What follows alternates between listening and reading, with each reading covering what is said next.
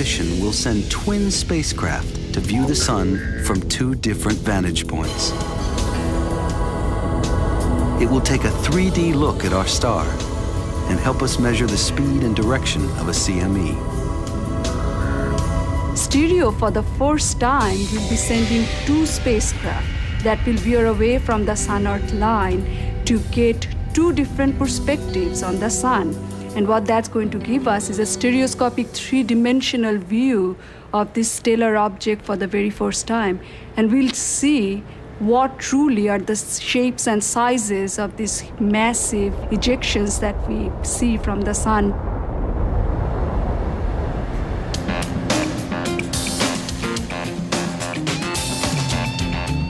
Among the space relics in a NASA museum, Lika and her son play out the future mission.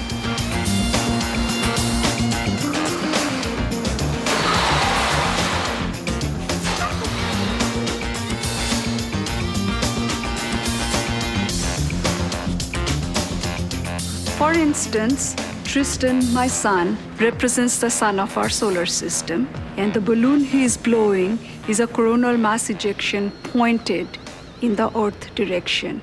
I represent one of the stereo spacecraft, which is in the leading orbit, and this spacecraft is going to view the coronal mass ejection from this angle.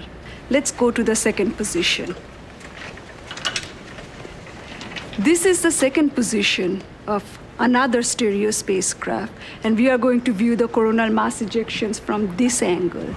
Scientists are going to combine these two views and actually produce a three-dimensional image of the coronal mass ejection coming towards Earth for the very first time. And it's going to allow us to determine the speed of the coronal mass ejection, its magnetic field geometry, and its composition.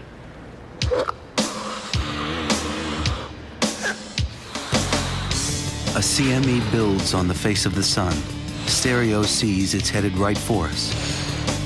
3, 2, 1. Traveling at over 1 million miles an hour, it aims for a head-on collision with Earth. Tristan. As this mom well knows, the sun can sometimes be naughty.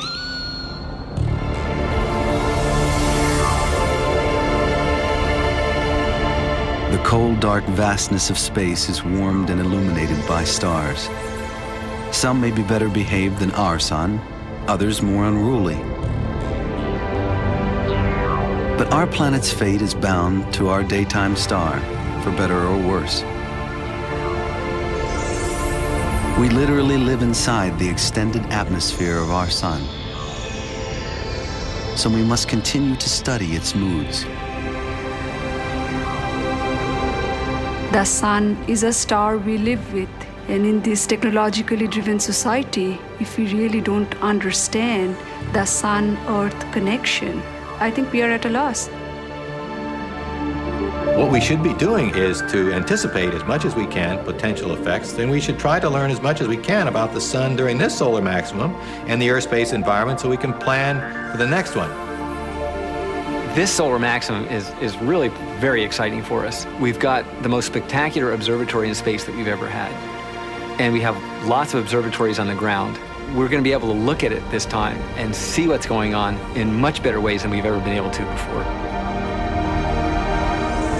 I don't think scientists really fully understand yet the true nature of the sun.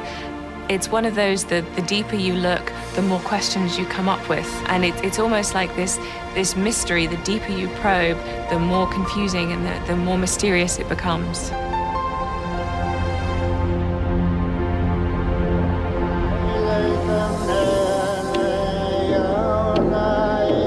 The sun will continue to nourish our planet, rising, setting, drenching our land in light and warmth. But our star, the only star whose face we see, is temperamental. We are beginning to discover its real nature.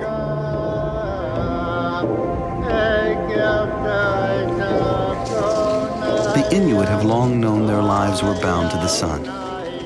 They embrace and celebrate their connection to the heavens.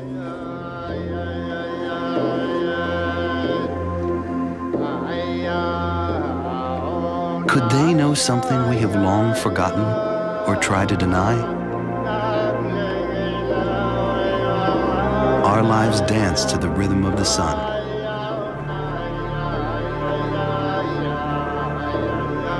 As we continue to explore our ever-changing star, we may start to see it in its true light.